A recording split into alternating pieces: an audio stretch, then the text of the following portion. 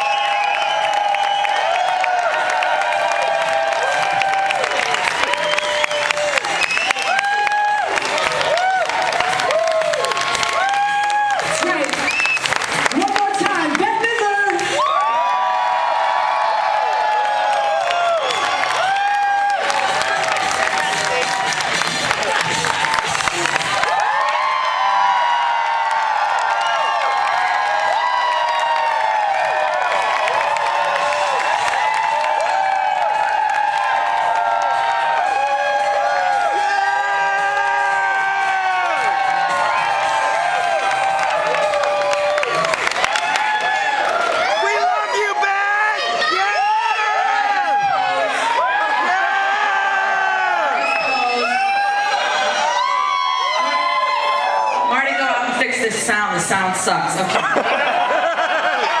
I'll just pose.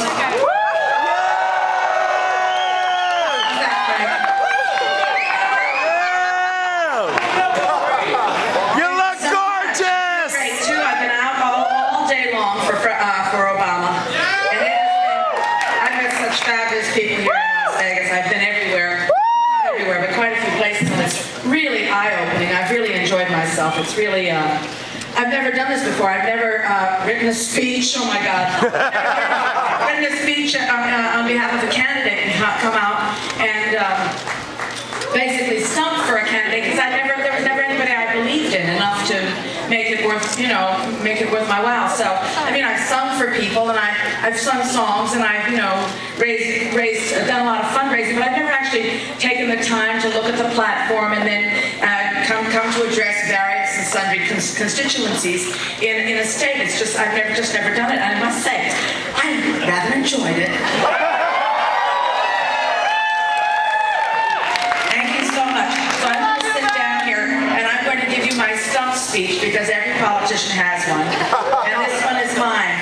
Oh, but first I have to tell you that I am so distressed about this election. Oh my God! I mean, I haven't left the house in days. I watch the news channels incessantly. All of the stories are about the election, and all of the commercials are for Viagra or Cialis. So it's election, erection, election, erection, election, erection. Either way, I'm getting screwed.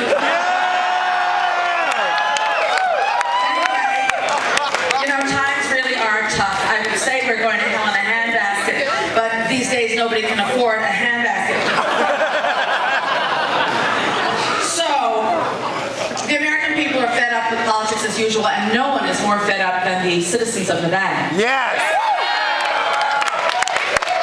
The highest foreclosure rate in the nation, tourism down, gaming revenues down, nothing's working. Yucca Mountain, they told me about Yucca Mountain today. I was like, oh my God, that's devastating. Well, let's move right along. You say to yourself, well, we're fighting two wars on two fronts. When is it going to end? When is it going to end? I will tell you when it's going to end. It's going to end in 2 weeks.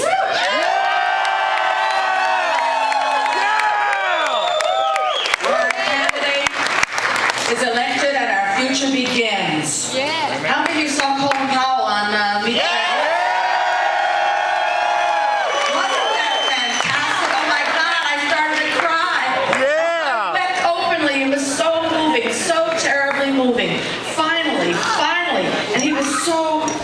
Oh, it was just moving. I'll never forget it as long as I live. So this is what I want to say to you. I know you have gigantic networks.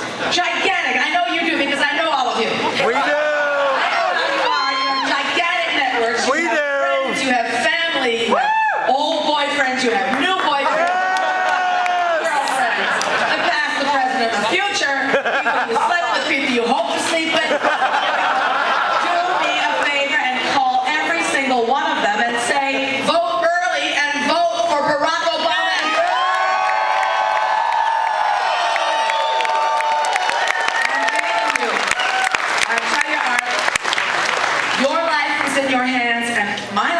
your hands. How you feel about my life. Anyway, listen, I know you're wondering why am I saying, now you know Barack Obama is very sensitive about human rights issues and civil rights issues. So we can put that aside. We all know that to be true. I know you're wondering why I have chosen to speak out. Are you yawning, sir?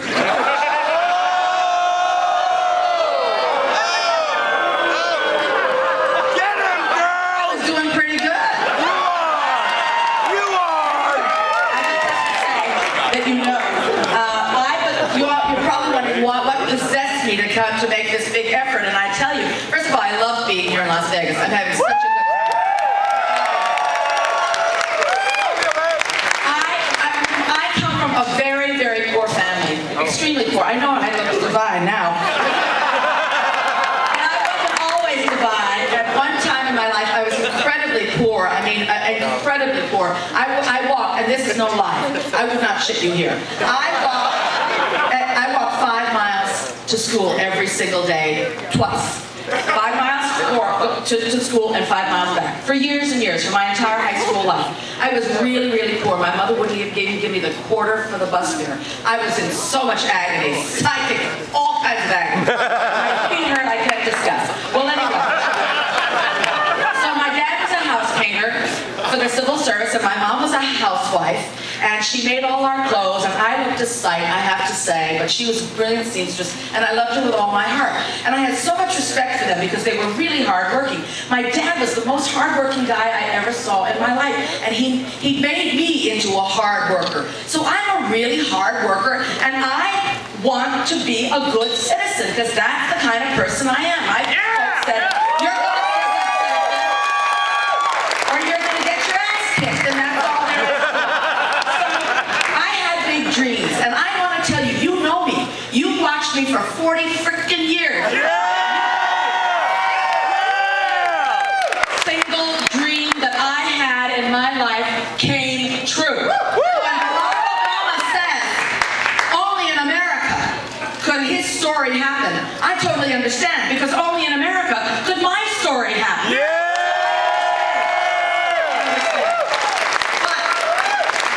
That was then, and this is now.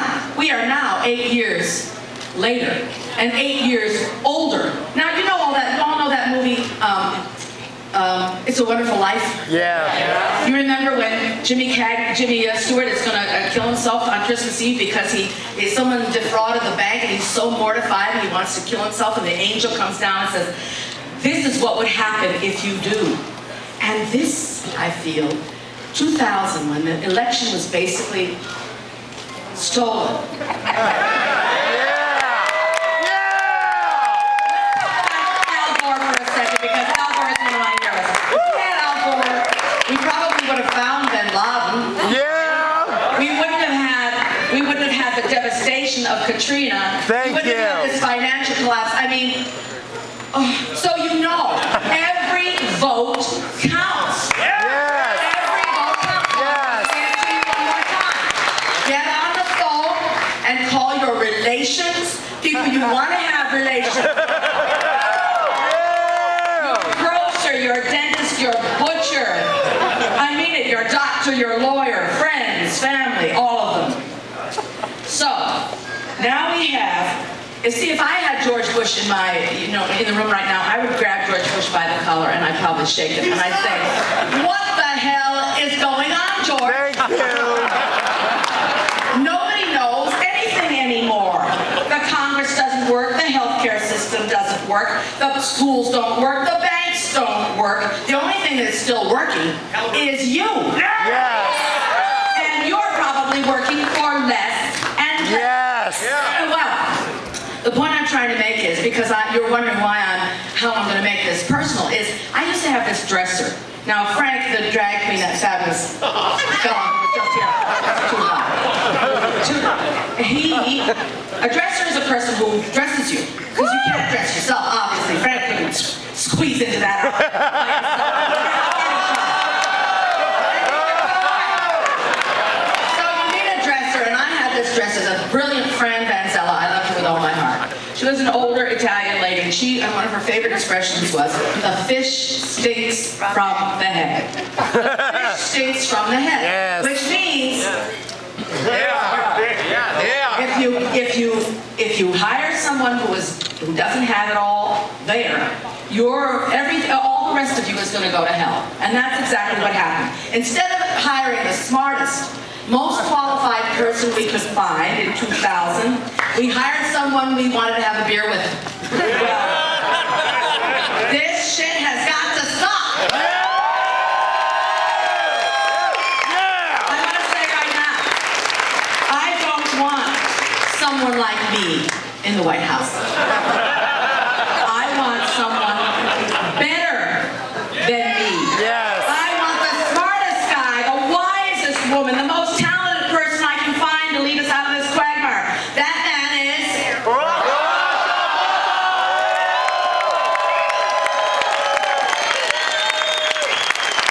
What a brain on this guy. You know, for some reason in our country, there's a real strain of anti-intellectualism in this country, and I don't understand it.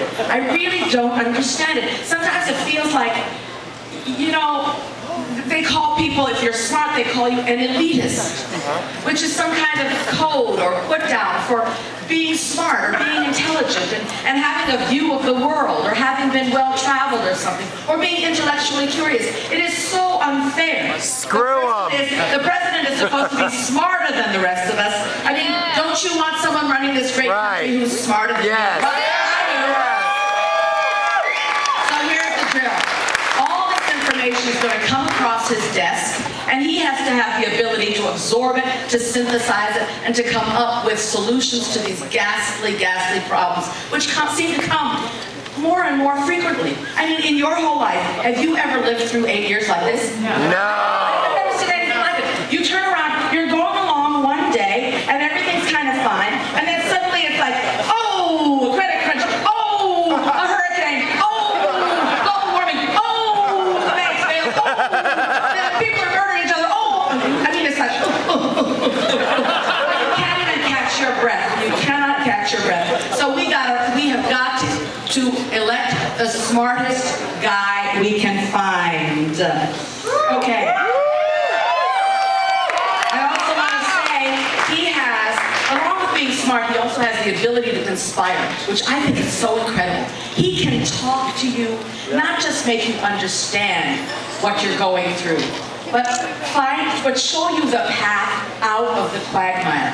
And he doesn't just show you the path, he also makes you want to get on the path. Yeah. And be the best person you can be. And that's what we need, because our national heart is broken. Our heart is broken. Our national heart is broken. Yes. We need someone to help us put it back together again. And that guy is Barack Obama. Don't forget, let's not forget Joe Biden. Anyway, I also want to say, you know, we're at a crossroads. Everyone talks about the great crossroads. The crossroads is a transformation. He's a transformational candidate. It's a new generation. You know what? It's time for a new generation. This last generation didn't do so good. Yes. It's time for a new generation. New blood. Let's bring new blood in. Well, this is one more thing I want to say. We're at the crossroads of our past and our future. Are we going to continue to snarl at each other? Are we going to continue to call each other names? No. Are we going to continue to be on our high horse and let our nation turn into a third world country? No. If that is not what you want, if you want to avoid that slippery slide into the hell of a third world country, you must get on the phone, email your friends, get out your Rolodex if some of you are a little dyslexic like I am, and put some energy behind this election. You've got 2 weeks to do your part. We can do it. Can you do it? We can do it.